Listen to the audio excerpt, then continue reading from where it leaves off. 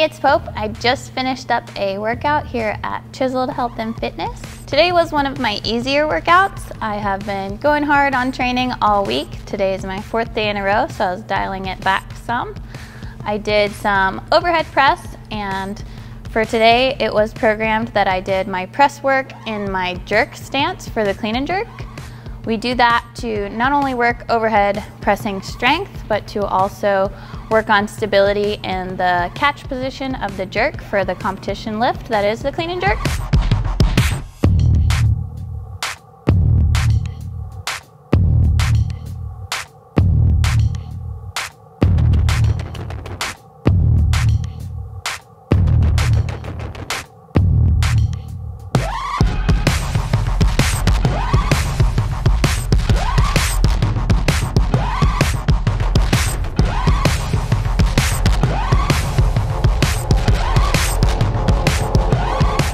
I haven't been doing my traditional split jerk because I've injured my back and trying not to arch too much.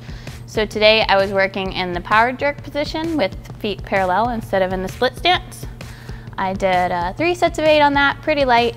Overhead pressing is not one of my strong suits, so that's an area I'm kind of working on building my weaknesses while I am not competing anytime soon. After that, I did some snatch grip RDLs, again, just working with light weights, working on really good movement, feeling the stretch in the hamstring and getting everything fired properly.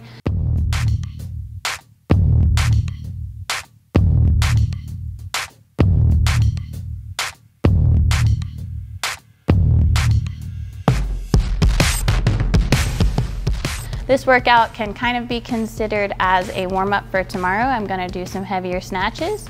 So just working on good positions and good technique throughout the movement on those RDLs. My last big movement of the day was bench press, and as I mentioned, I'm recovering from a back strain, so I can't get into my full bench press setup with my arch. It makes my back kind of lock up. So I was working with my feet up on the bench for bench press today. I did 3 sets of 8, working up to 105 pounds at my top set.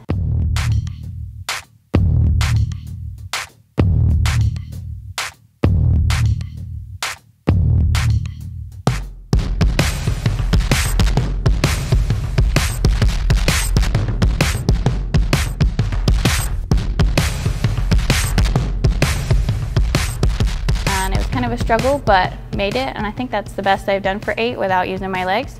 So feel good about the bench press workout today, and it was kind of nice to get a little pump, get my blood flowing. When I get really stiff and sore from workouts, I like to do these easier training sessions where I'm just going through a lot of different movements to kind of loosen up for the next day. In weightlifting, we train almost every day of the week. I take Sundays off.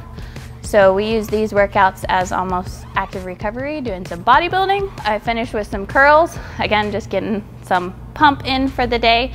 As weightlifters, we kind of always incorporate some bodybuilding at the end of our training sessions.